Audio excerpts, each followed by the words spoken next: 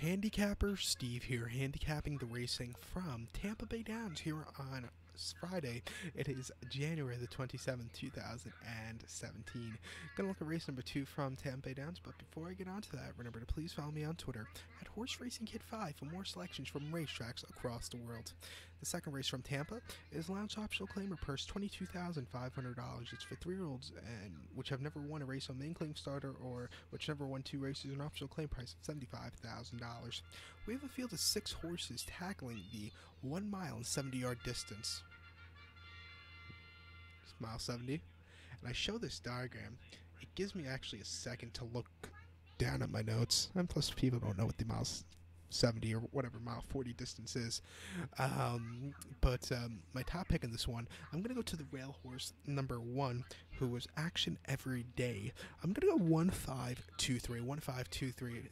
Now, we're at the time of the year now where those allowance races for those 3-year-old colts are starting to gear in, where you might see horses that end up in the Sam F. Davis, Tampa Bay Derby, Holy Bill in a few weeks, some Derby preps, and I have a feeling you might see a horse in this race go up into a Derby prep. That's going to be the one horse, my top pick, Action Every Day.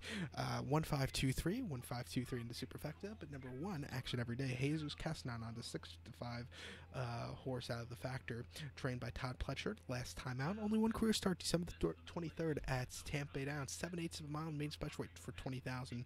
Horse won by 4 lengths from the 10 hole. Horse tried getting the lead out of the gate, and he got second, sat there until the midpoint, until the top of the stretch, and then got the lead, then took off clear. He did have to get a little extra whip taps, but he ran well that day. He only has 1 career start under his belt, but he's been training pretty well. So, I think he should do well. He's been training over at Palm Beach Downs. His most recent workout, if we could get this page to load, technology, isn't it great? His most recent start came on January the 20th at Palm Beach Downs. 5-1 workout, 102 and 1/5 of a second.